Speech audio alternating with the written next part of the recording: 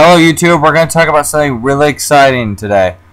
It's about emulators. The Gamecube and Wii emulator is now in pre-alpha for Android. Dolphin is making it and it shows a lot of promise. The thing I like about this is that they're pushing the limits to what the emulators can do now. We're talking Super Smash Bros. Melee on your tablet. I would love to see that day. And it's coming close. We're going to probably see it getting more stable within a year. And now that we're doing the GameCube and Wii emulator, I'm starting to wonder if a PlayStation 2 emulator could be just around the corner. That would be awesome. I don't know about you, but there's a lot of games for PlayStation 2 that I would love to play on my phone or my tablet.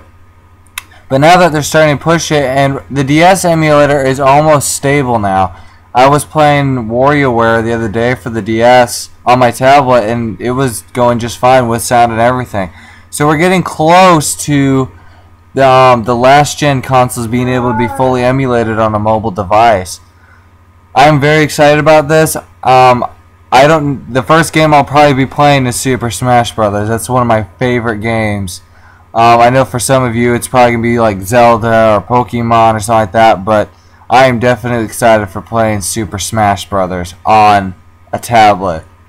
Especially the Melee one. I like that. And I have Brawl for the Wii, but I definitely like Melee the best. Well, that's about all for today. I want to thank you guys. I have 22 subscribers now. I didn't think I'd get this far, but I'm thankful for you guys subscribing. Please keep subscribing. Please liking those videos. You guys are encouraging me a lot. I will be doing more videos here soon. I want to thank you guys, and I'll see you in the next video.